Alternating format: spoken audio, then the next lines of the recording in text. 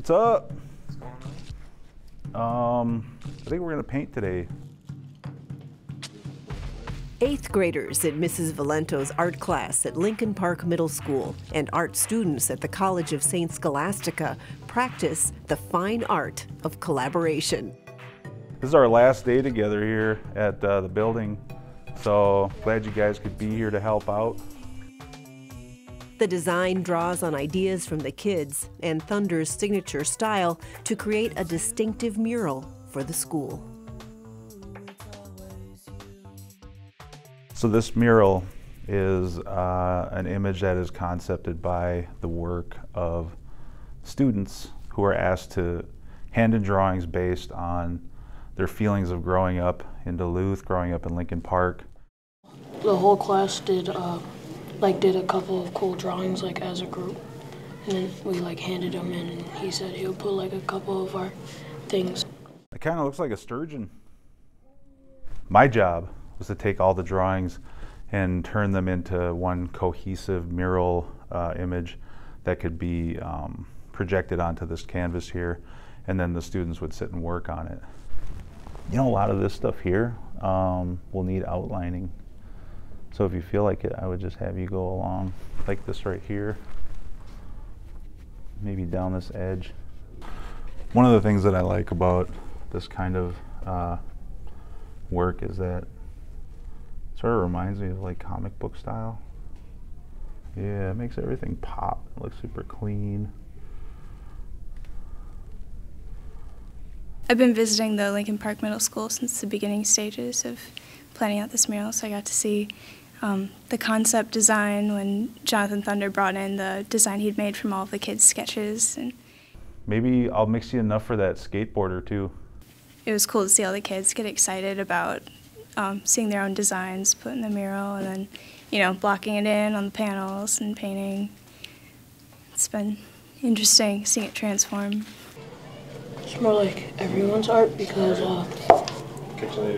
really isn't one individual's. That's looking good. I don't think you need me to draw that in for you.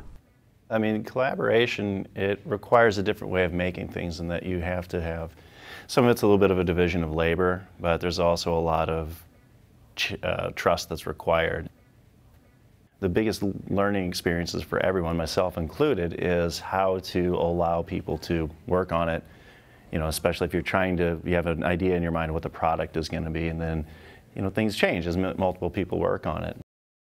What if I have you come over here to this panel, and if you can kind of get in here and maybe just carry that line that you made there through here and here. In the concepting, I integrated my style with their style. That was part of my job as the designer, is to sort of take what they put together and then kind of bring it a little bit into my lens. So that's where you'll see some, like this gal will have 3 bunny ears and then an antler, which is a theme that I'm working with this year on multiple projects.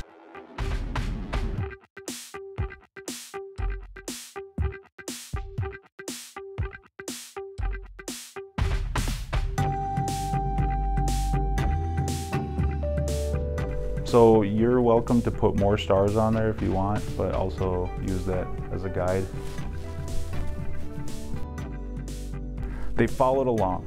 They followed along as we kind of evolved the concept in there. They still feel like they have ownership over it. Let's keep doing this until we think it looks right. I think it was a pretty fun process. I learned a few painting techniques, and what it's like to have to work together with other people instead of just doing your own artwork. You're learning to work with people, you're learning how to communicate effectively, you're learning how to teach, you're learning how to learn from other people at the same time.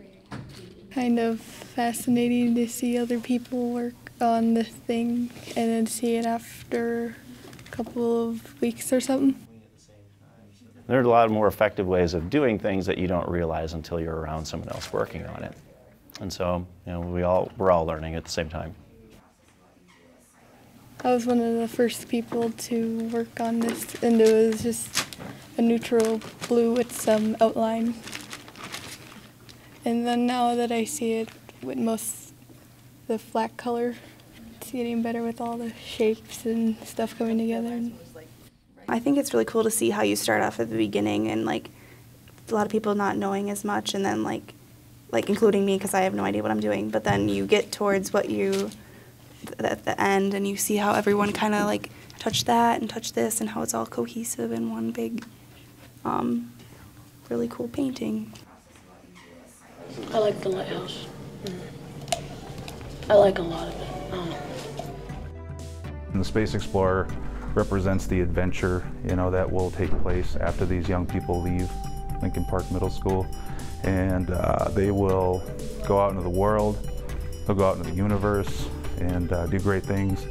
And they'll always have this beacon of light showing them the way home, where they came from, because they will always have come from here.